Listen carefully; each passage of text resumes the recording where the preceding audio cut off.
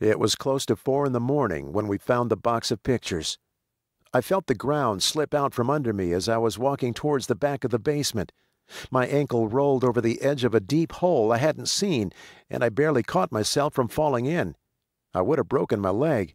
As it was, I only sprawled face first in the dirt. The hole was 3 feet deep by 3 wide. It had been hidden by a piece of plywood covered with a few thin shovelfuls of soil. I got up with as much dignity as I could muster, dusted myself off, and probed the hole with my flashlight. There was an old cardboard shoebox resting at the bottom. Bee's flashlight beam fell into the hole alongside mine. "What's that?" she said. I slid into the hole and dug it out. The box came up easily. It felt heavy and rattled as I pulled it from the soil. I handed it to Bee and climbed out of the hole.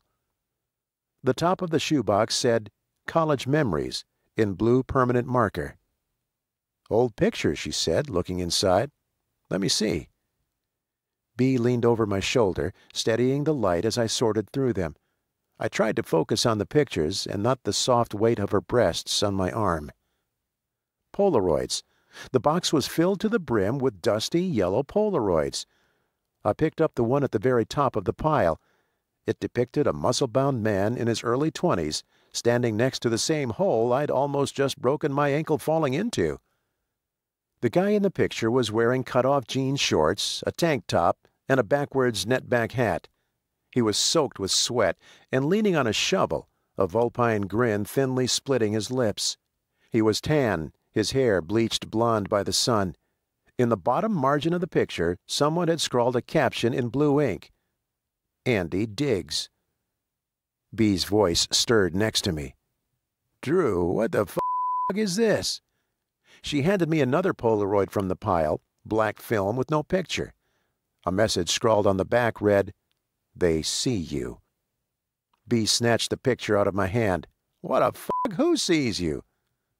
"I don't know. This guy maybe? He looks pretty badass." I showed her the picture of Andy digging. She snorted. "Awesome style." "This was taken exactly where we're standing," I said. Bee seemed to read my thoughts. She poked through a few of the other pictures. "Why would someone bury these? Drew, this is freaking me out." "You're just drunk." But to be honest, I was freaked out too. I'd seen scenarios like this play out countless times in horror movies. Bee frowned and blew out a bee-sized cloud of pale breath. "Happy New Year to you too, Dad." "There are way too many of these to look at down here. Let's take this upstairs," I said. I gave the shoebox a gentle shake. It was so heavy I thought the bottom might fall out. There was my escape, my way back to the light. I didn't know it was even possible, that we weren't escaping at all, but taking that darkness with us, opening the hole that would let it out and set it free. I wish we'd left those pictures where we found them.